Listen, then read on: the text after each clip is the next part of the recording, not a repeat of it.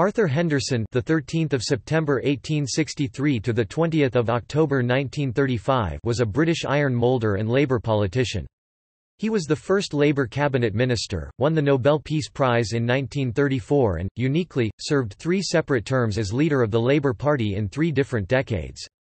He was popular among his colleagues, who called him Uncle Arthur, in acknowledgement of his integrity, his devotion to the cause and his imperturbability.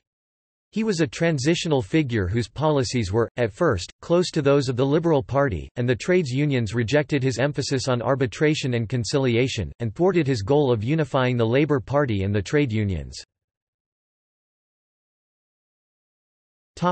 Early life. Arthur Henderson was born at 10 Patterson Street, Anderston, Glasgow, Scotland, in 1863, the son of Agnes, a domestic servant, and David Henderson, a textile worker who died when Arthur was 10 years old. After his father's death, the Hendersons moved to Newcastle upon Tyne in the northeast of England, where Agnes later married Robert Heath. Henderson worked at Robert Stevenson and Sons General Foundry Works from the age of 12. After finishing his apprenticeship there aged 17, he moved to Southampton for a year and then returned to work as an iron moulder, a type of foundryman, in Newcastle upon Tyne. Henderson became a Methodist in 1879, having previously been a Congregationalist, and became a local preacher. After he lost his job in 1884, he concentrated on preaching. Union leader. In 1892, Henderson entered the complex world of trade union politics when he was elected as a paid organizer for the Friendly Society of Iron Founders. He also became a representative on the North East Conciliation Board. Henderson believed that strikes caused more harm than they were worth and tried to avoid them whenever he could. For this reason, he opposed the formation of the General Federation of Trade Unions, as he was convinced that it would lead to more strikes. The Labour Party. In 1900 Henderson was one of the 129 trade union and socialist delegates who passed Keir Hardie's motion to create the Labour Representation Committee (LRC). In 1903, Henderson was elected treasurer of the LRC and was also elected as Member of Parliament (MP) for Barnard Castle at the by-election. In 1906, the LRC changed its name to the Labour Party and won 29 seats at the general election. In 1908, when Hardie resigned as leader of the Labour Party, Henderson was elected to replace him. He remained leader until his own resignation 2 years later, in 1910. Cabinet minister. In 1914 the First World War broke out and Ramsay MacDonald resigned from the leadership of the Labour Party in protest. Henderson was elected to replace him. In 1915, following Prime Minister H. H. Asquith's decision to create a coalition government, Henderson became the first member of the Labour Party to become a member of the cabinet, as President of the Board of Education. In 1916, David Lloyd George forced Asquith to resign and replaced him as Prime Minister. Henderson became a member of the Small War Cabinet with the post of Minister without portfolio. The other Labour representatives who joined Henderson in Lloyd George's coalition government were John Hodge, who became Minister of Labour, and George Barnes, who became Minister of Pensions. Henderson resigned in August 1917 after his proposal for an international conference on the war was rejected by the rest of the cabinet. Henderson turned his attention to building a strong constituency-based support network for the Labour Party. Previously, it had little national organization, based largely on branches of unions and socialist societies. Working with Ramsay MacDonald and Sidney Webb, Henderson in 1918 established a national network of constituency organizations. They operated separately from trade unions and the National Executive Committee and were open to everyone sympathetic to the party's policies. Secondly, Henderson secured the adoption of a comprehensive statement of party policies, as drafted by Sidney Webb. Entitled, "Labour and the New Social Order", it remained the basic Labour platform until 1950. It proclaimed a socialist party whose principles included a guaranteed minimum standard of living for everyone, nationalisation of industry, and heavy taxation of large incomes and of wealth. The coupon election. and the 1920s. Henderson lost his seat in the coupon election of 14 December 1918, which had been announced within 24 hours of the end of hostilities and which resulted in a landslide victory for a coalition formed by Lloyd George. However, Henderson returned to Parliament in 1919 after winning a by-election in Widnes. He then became Labour's chief whip, only to lose his seat again, at the general election of 1922. Vladimir Lenin held Henderson in very low regard. In a letter to the Soviet Commissar for Foreign Affairs, Georgy Chicherin, written on 10 February 1922 and referring to the Genoa Conference, Lenin wrote, "Henderson is as stupid as Kerensky, and for this reason he is helping us."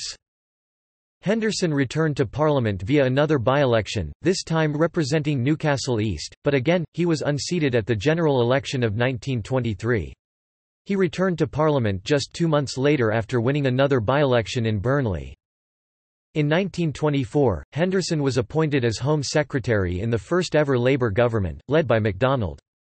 This government was defeated later the same year and lost the general election that followed. Having been re-elected in 1924, Henderson refused to challenge MacDonald for the party leadership. Worried about factionalism in the Labour Party, he published a pamphlet, Labour and the Nation, in which he attempted to clarify the party's goals. Foreign Secretary. In 1929, Labour formed another minority government and MacDonald appointed Henderson as Foreign Secretary, a position Henderson used to try to reduce the tensions that had been building up in Europe since the end of the First World War. Diplomatic relations were re-established with the USSR and Henderson guaranteed Britain's full support to the League of Nations. The MacDonald betrayal. The Great Depression plunged the government into a terminal crisis. The cabinet agreed that it was essential to maintain the gold standard and that the budget needed to be balanced, but were divided over reducing unemployment benefits by 10%. At first, Henderson gave strong support to Prime Minister MacDonald throughout the financial and political crisis of August. The financial crisis across Europe was worsening and Britain's gold reserves were at high risk. New York banks provided an emergency loan, but additional money was needed and to get it, the budget had to be balanced. MacDonald and Chancellor of the Exchequer Philip Snowden proposed cuts in unemployment benefits. Henderson rejected that solution and became the leader of nearly half the cabinet. The Labour cabinet decided to resign. The King implored MacDonald to remain and form an all-party national government that would make the budget cuts. MacDonald agreed on 24 August 1931 and formed an emergency national government, with members from all parties. The new cabinet had 4 Labourites now called National Labour Party, who stood with MacDonald, plus 4 Conservatives and 2 Liberals. Labour unions were strongly opposed and the Labour Party officially repudiated the new national government. It expelled MacDonald and his supporters from the party. Henderson cast the only vote against the expulsions. Against his own inclinations, Henderson accepted the leadership of the main Labour Party and led it into the general election on 27 October against the cross-party National Coalition. It was a disastrous result for Labour, which was reduced to a small minority of 52. MacDonald won the largest landslide in British electoral history, yet again Henderson lost his seat, at Burnley. The following year, he relinquished the party leadership. Later career. Henderson returned to Parliament after winning a by-election at Clay Cross, achieving the unique feat of being elected a total of 5 times at by-elections in constituencies where he had not previously been the MP. He holds the record for the greatest number of comebacks from losing a previous seat. Henderson spent the rest of his life trying to halt the gathering storm of war. He worked with the World League of Peace and chaired the Geneva Disarmament Conference, and in 1934 he was awarded the Nobel Peace Prize. On 3 April 2013 his Nobel medal was stolen from the official residence of the Lord Mayor of Newcastle. Henderson died in 1935, aged 72. All 3 of Henderson's sons saw military service during the Great War, the eldest, David, being killed in action in 1916 whilst serving as a captain with Middlesex Regiment, Duke of Cambridge's own.